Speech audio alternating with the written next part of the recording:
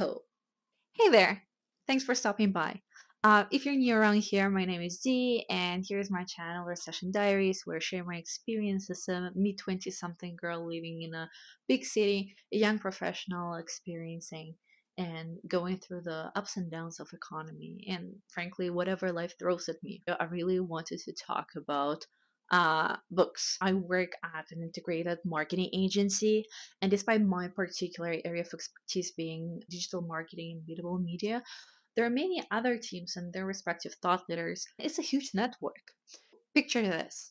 One day, I just decide to reach out to senior leadership people at my agency. What books have had a game changing impact on their careers? What books have helped them to get where they are today? And I've got quite interesting results. I'm really excited to share it with you guys. 7 books, 5 categories in no particular order in terms of value, but more of just just how I felt. Here we go. Account management slash client services. The book is called The Art of Client Services.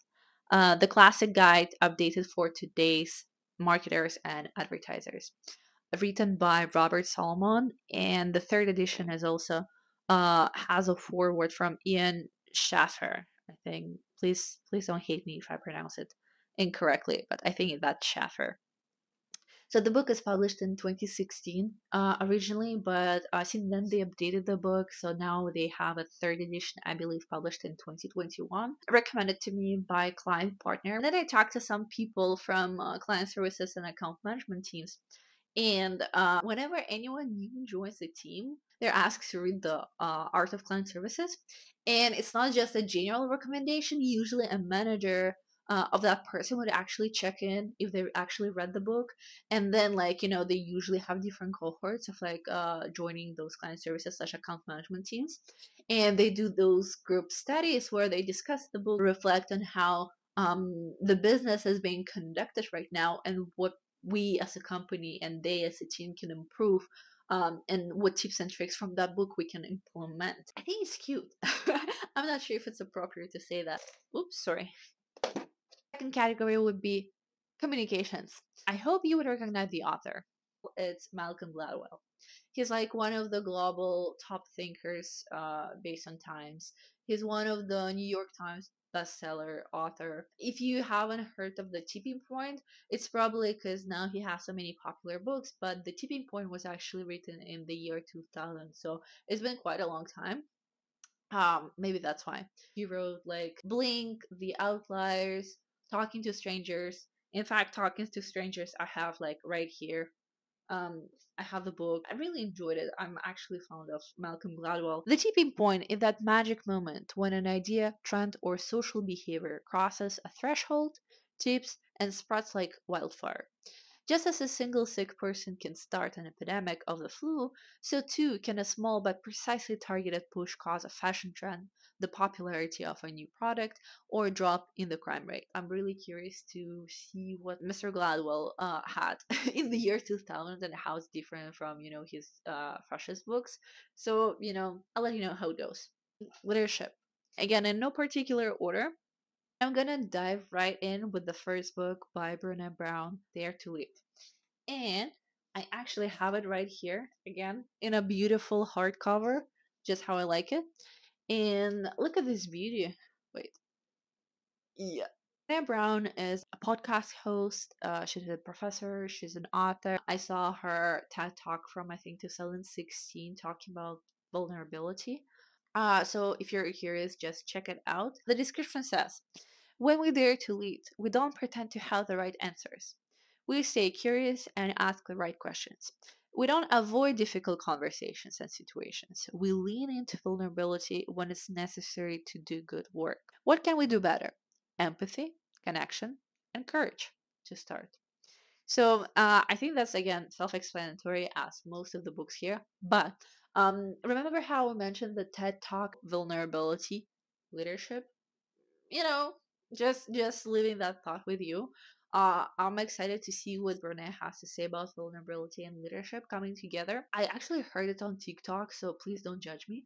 But someone said, "Hey, as a woman, I don't feel like reading books from male authors, especially about leadership and success, because they have had most likely a completely different experience and their perspective, their POV would be completely different, right? Yeah, I actually want to read more leadership books written by women and female authors in general, because that perspective would probably resonate with me better. I'm excited to see what Brene has to say about vulnerability, courage, compassion, and how to dare to lead. Next book under the leadership section, we have Emotional Agility. How I have two out of three books from leadership. I have Emotional Agility right here. Emotional Agility is written in 2016 by Susan David, PhD, first of all, another female author, so I'm really excited. Susan David is a psychologist on the faculty of Harvard, co-founder and co-president of the Institute of Coaching. She's also like a CEO of a consulting company, and the company is called Evidence Based Psychology. And guess what? She also is a TED Talk speaker. Emotional agility is a revolutionary science based approach that allows us to navigate life's twists and turns with self acceptance, clear sightedness, and an open mind. Susan David developed this concept after studying emotions, happiness, and achievements for over 20 years. She found that no matter how intelligent or creative people are, or what type of personality they have, it is how they navigate their inner world, their thoughts, feelings, and self talk that ultimately determines how successful they will become. In the recent days, I really think I'm being stressed out more than usual at work, for many other reasons, and there's some elements of burnout, there's some elements of just like the life going at crazy speed and everything. But I wanted to say that emotional agility is something that I personally thrive for. I do think that I'm a pretty agile person in general, but I do think that that's a skill that I really want to focus on developing this year. I think it's a muscle that we need to train. Thank you, Susan. I'll let you know how it goes, and hopefully I'll survive and persevere whatever the life throws at me. Finally, third book on the list under leadership would be Stolen Focus: Why You Can Pay Attention and How to Think Deeply Again. Now, this book is a bit different, written in 2022, which is honestly quite recent, by Joan Hari. I think his most popular book, at least in New York Times bestselling list, was Chasing the Scream: The First and the Last Days of the War on Drugs. It resonates with me on a personal level because it talks about the short attention span and the crisis of our generation and the world in general. In the US, teenagers can focus on one task for only 65 seconds at a time, and office workers average only 3 minutes. Like so many of us, Hari was finding that constantly switching from device to device and tap to tap was a diminishing and depressing way to live. He tried all sorts of self help solutions, even abandoning his phone for 3 months, but nothing seemed to work. So Hari went on an epic journey around the world to interview the leading experts on human attention. And he discovered that everything we think we know about the crisis is wrong. Well, it's funny how the author who talked about the war on drugs and addictions is also talking about the attention span, but I'm really craving the correlation between the two and comparison between addiction to drugs and addiction to screen time. I do think that there is some foreshadowing on that.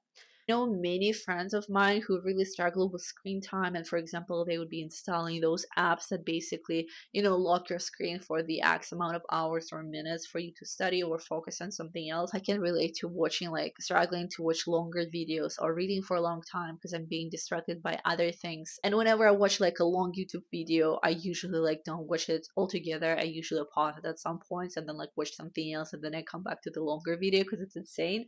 Again, my background coming from social media, paid social media, and digital marketing, and you can actually see like how those ads on TikTok or Snapchat or Instagram, like whatever, the viewership time is decreasing. And again, the younger you are, the probably the shorter the span is. But also, most people would determine if they watch the ad or not within like first 1, 2, or maybe 3 seconds, depending on the length. Usually 2 seconds is when you know. Even think about how you consume TikTok. You just keep scrolling every like 2 seconds or so. Even if you're kind of interested in the content, you might just like not being bothered enough to continue watching. You'll be just doing something else, or you would not finish watching the video because you're just too impatient.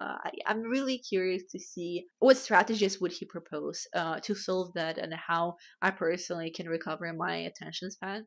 Category number 4, second last category, is analytics. Measure What Matters by John Doerr. John Doerr is actually a venture capitalist, first and foremost, but he is also a person who invented the OKR system. OKR system is objectives and key results, adopted by many tech companies and like tech giants, say Intel, Google, Amazon, help many of those organizations to thrive and grow. The revolutionary movement behind the explosive growth of Intel, Google, Amazon, and Uber, with a foreword of Larry Page and contributions from Bono and Bill Gates.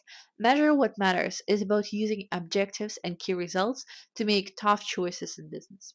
Here's an anecdote for you. In 1999, John invested nearly $12 million in a startup that had great technology, ambition, but they had no clue how to develop, they didn't have any business plan for their product and their technology.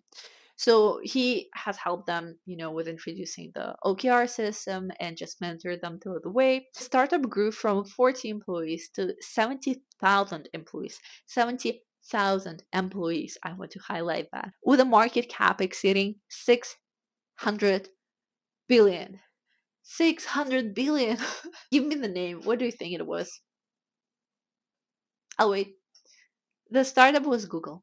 Since then, Doerr introduced OKR to like over 50 companies. So, OKR is focusing on effort, foster coordination, and enhancing workplace satisfaction, as everyone's goals from entry level to CEO are transparent to the entire institution.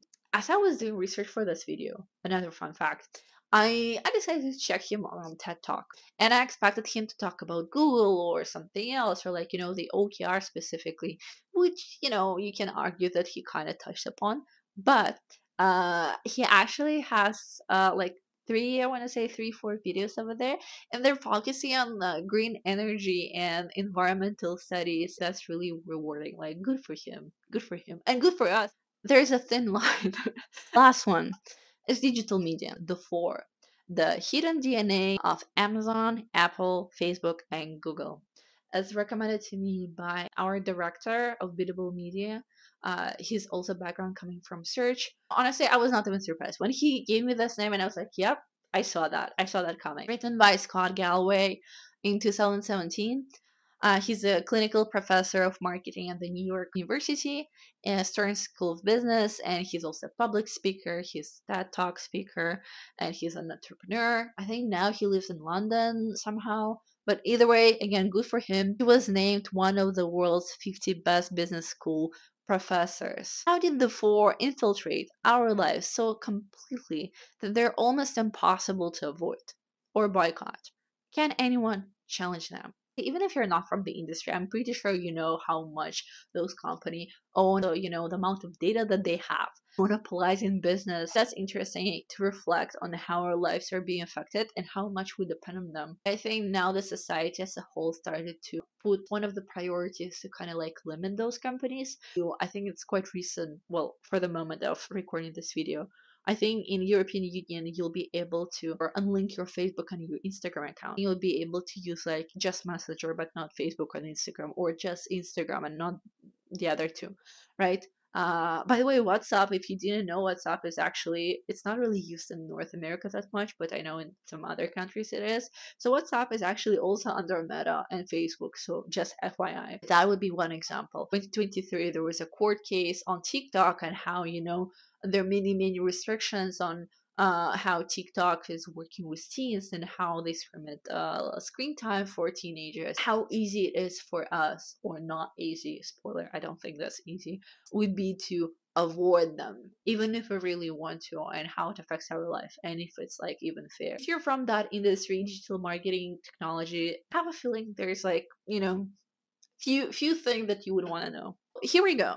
Let me know what you think in the comment section. Like, subscribe, and honestly, let me know if you read any of those, or if you have any other books, maybe not that hyped at the moment, like maybe some of the older ones that really impacted your career or your personal POV in life in general. So Um, Stay tuned. Bye.